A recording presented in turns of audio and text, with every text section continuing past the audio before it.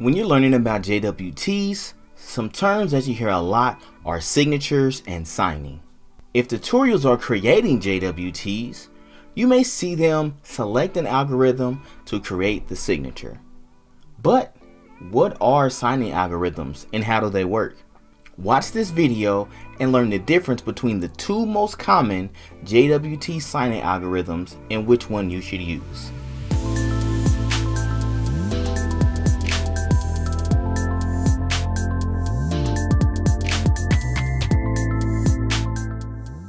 When you create JSON web tokens, they are signed.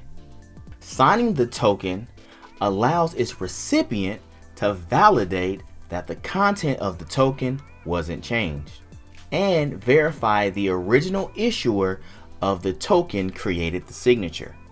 Heads up, signatures are not encryptions. Signing JWTs doesn't make the data unreadable. Signatures only allow verification that the content of the JWT hasn't changed. RS256 and HS256 are the two most common algorithms used for signing JWTs. This video will go over some of the differences between RS256 and HS256, but it will not cover the other JWT signing algorithms such as ES256 or PS256.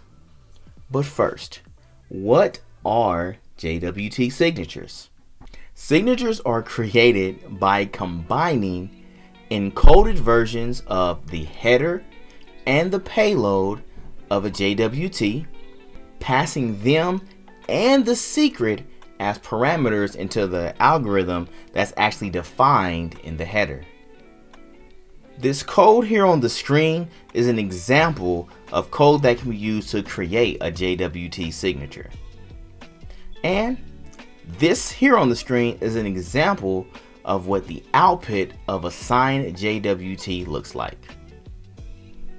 You can decode JWTs on JWT.io. Here's an example of a decoded JWT with the signature highlighted. JWTs are commonly signed with one of two algorithms, HS256 or RS256. A lot of times that leaves you with the question, what's the difference between RS256 and HS256 signing algorithms? Let's start with HS256 or HMAC with SHA256. It's a symmetric keyed hashing algorithm that uses one secret key. Symmetric means two parties share the secret key. The key is used for both generating the signature and validating the signature. Be mindful when using a shared key. It can open up potential vulnerabilities if the verifiers, which can be applications, are not appropriately secured. Next, let's cover the RS256 algorithm. RS256 or RSA signature with SHA256 is an asymmetric algorithm that uses a public and private key pair. The identity provider has a private key to generate the signature. Then the receiver of the JWT uses a public key to validate the JWT signature.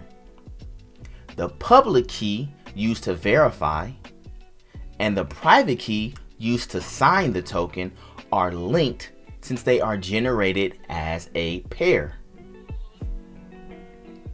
I do want to note, in both cases, a third party could potentially find your secret key and generate a JWT that will be considered valid to your applications. The applications that verify the tokens have the same key that signs a JWT, which increases the risk of being exposed to a third party. You will need to take caution to protect the key from being compromised, such as putting the secret in a secure secret store, limiting access to the secret, etc., etc. Now that you know the difference between RS256 and HS256, you probably want to know which one should you use.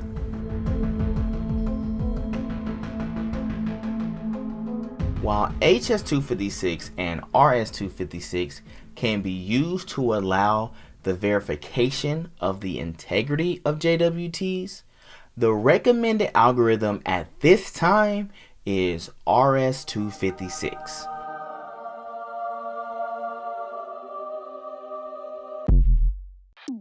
A signature must ensure authenticity, which means that the JWT content is the same as that generated by the sender. Both HS256 and RS256, the algorithms ensure JWT authenticity. However, RS256 also ensures non-repudiation, which means it guarantees that the sender has generated the signature. With RS256, you are sure only the holder of the private key and no one else can sign the tokens. In addition, if the secret key is compromised, you can rotate signing keys without redeploying your application with a new secret, as you would have to do with HS256. Keep in mind that regularly rotating keys is good even when your keys haven't been compromised. Rotating your keys reduces the chance of a compromise. For example, Auth0 notifies you if you haven't rotated your key in more than 365 days. Now you might be wondering, is there any scenario where you would choose HS256? Great question.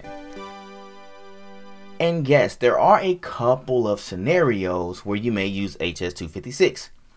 You may consider using HS256 when you're working on a legacy application that can't support RS256. Another possible use case for HS256 instead of RS256 is when your application makes a very large number of requests, because HS256 is more efficient than RS256.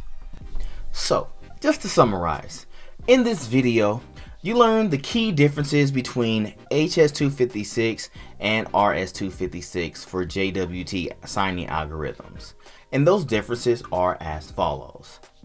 HS256 is a symmetric algorithm that shares one secret key between the identity provider and your application. The same key is used to sign the JWT and allows verification of that signature. RS256 is an asymmetric algorithm that uses a private key to sign the JWT and a public key to verify that signature. RS256 is the recommended algorithm when you're signing JWTs. It's more secure and you can rotate your keys quickly if they are compromised. And this is a side note, Auth0 signs JWTs in our applications with RS256 by default. If you want to learn more about JWTs, authentication, authorization, and any web identity topics, subscribe to our YouTube channel. Thanks for watching.